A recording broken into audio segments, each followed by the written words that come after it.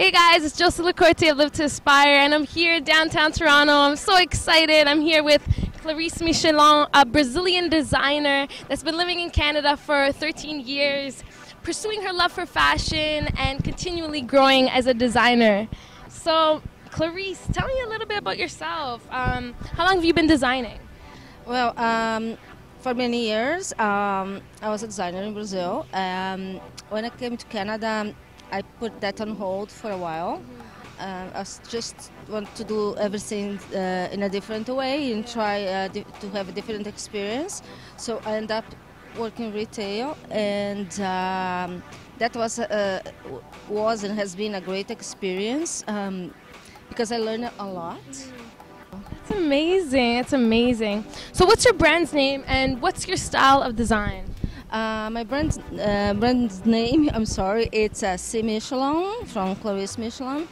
And my design, I'm not sure how I define that, but it's a little bit girlish, a little bit sassy, a little bit fun, and has some sophistication too. And I mix a lot of things like the tailoring aspects to the artisanal things, So my clothes, I would say, my line, my brand, I would say, is a little artsy, but it's a mix of things, I would say. And how do you think Brazilians' culture allowed you to express yourself in your design and in your art? Well, they are part of my soul, right? So they are. I have that inside me, so there is no way I can ignore that, right? So it's nice, it's good, and it's a good thing to be able to go back and bring elements from there, from that culture, from my culture, and in association with the other aspects, other cultural aspects that I acquire in here. What are some examples of different contradictory things, like different trends and different styles that wouldn't really clash together in our society that you've done and that you enjoy putting together? There is different aspects in that way. I like to mix, for instance, different techniques. I love to work with hand finishing.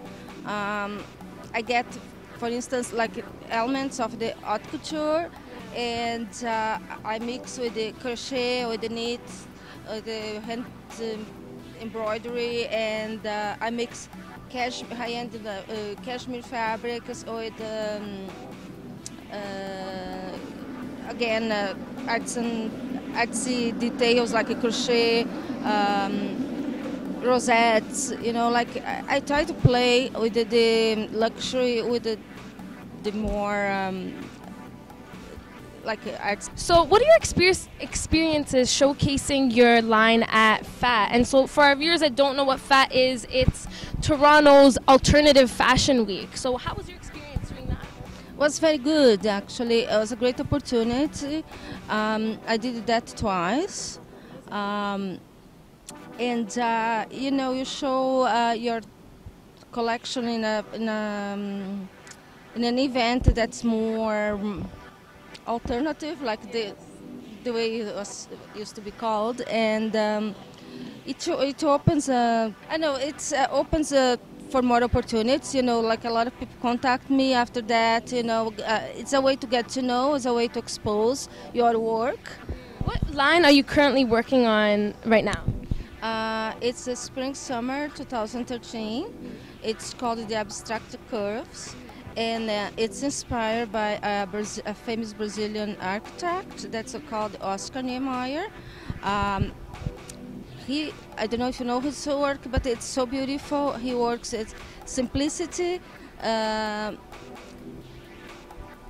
With the curve, he's a women's lover. He likes women, and he likes women curves, and he always mentions how that influences his work.